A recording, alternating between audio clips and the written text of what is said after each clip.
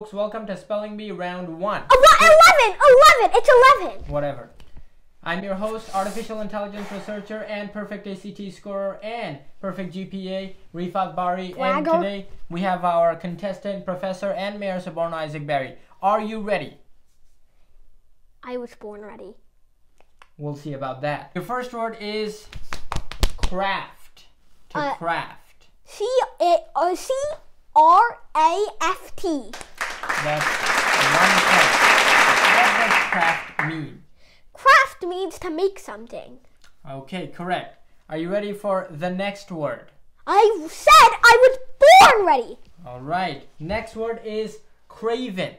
Craven. Craven. What is the definition? The definition is to be cowardly or to be shameful. Oh no. Craven. Craven.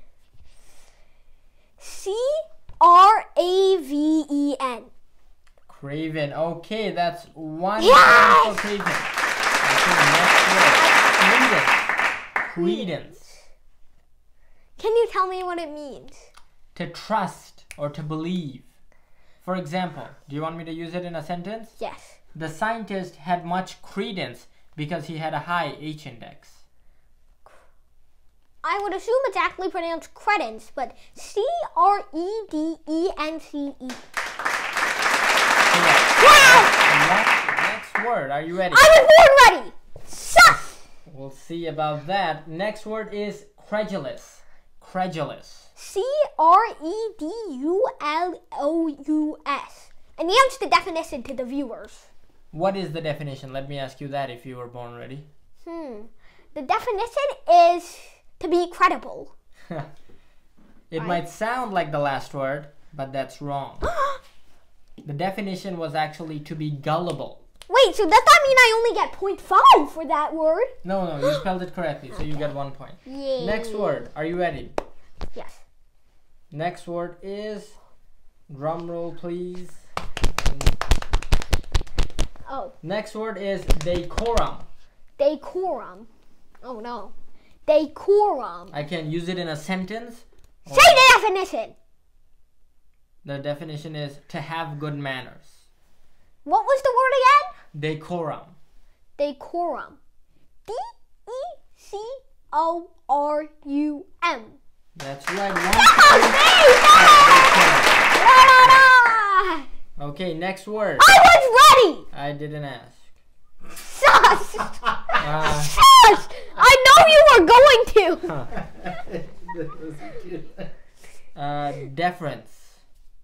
Deference. Can you, I don't want to take any risks, so can you tell me what it means? Yes, deference. To show respect. Or I can use it in a sentence if you want.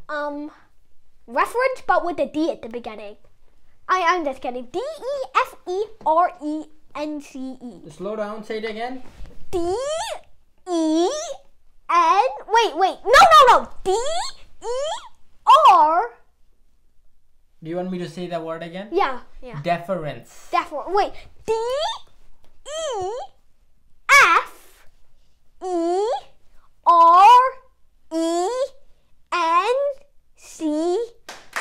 So I can't hear letters. 1 point for deference. Okay, next word. Deflect. Deflect. L-E-C-T, meaning to like, if you have a shield and it blocks a bullet and turns it in the other direction, it deflected the bullet. That's right. To divert something. Deftness. Deftness. I know you're intentionally pronouncing it as to make me say deftness. Deafness, but it's D-E. 1 point for deafness. Woohoo! What is the definition? What does deft mean? Okay, I'll tell the good folks watching. Deftness means to have a lot of dexterity, to be able to use something, or to be good at something that requires your hand. So, for example, artisans have a lot of dexterity or deftness.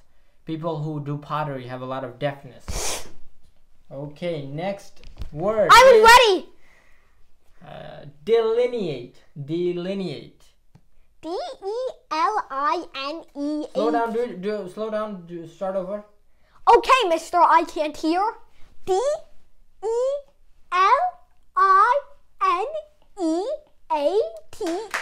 mister. That's 1 point for delineate. Wow. You're on a roll. Okay, now what is the definition of delineate?